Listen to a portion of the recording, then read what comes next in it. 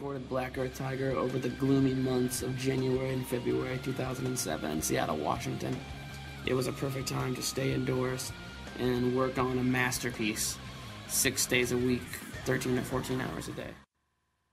Working with Terry Date on the record was fucking amazing because it was one of those situations where we were sitting on the bus on Warped Tour just tossing out names of producers we'd like to work with, and someone was like, wouldn't it be awesome if we could work with Terry Date? And then everything panned out.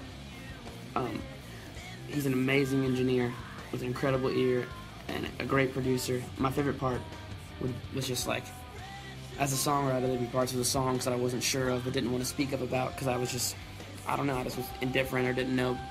And then we'd go over the songs and Terry would just be like, you know, what about that bridge in that song? Don't you think that sucks a little bit? And I'd have to be like, yeah, I guess it, it does. And we'd just hash it out until he was like, that was cool. I like what you did, and we'd lay it down. The funny thing about the song Cottonmouth was when we were demoing it in our studio in Louisville, Kentucky, the demos were pretty bad. We weren't really sure what we were going to do with it. And we took the idea into Terry Date, and we were working on it in the studio, and it just came alive. It ended up being one of our favorite songs off the record, and I guess the first single, too. Lyrically, the song is about kind of taking advantage of someone, just taking them, whether you want it or not, just to take them. Maybe it's a person, maybe it's a thing. It's kind of up for interpretation.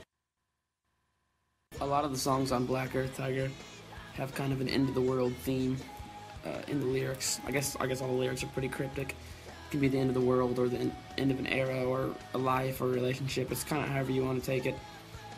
And also there's usually a meaning behind all that, which I really intended if you wanted to pick up on it.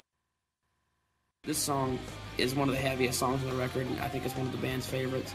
Behind all the talk of the end of the world and everything, I'm talking about bands that write shit songs to get success on Fuse or MTV or radio, whatever it is. Yeah, I think it's cheap. I think bands use borrowed themes today. I think that there's a lack of originality.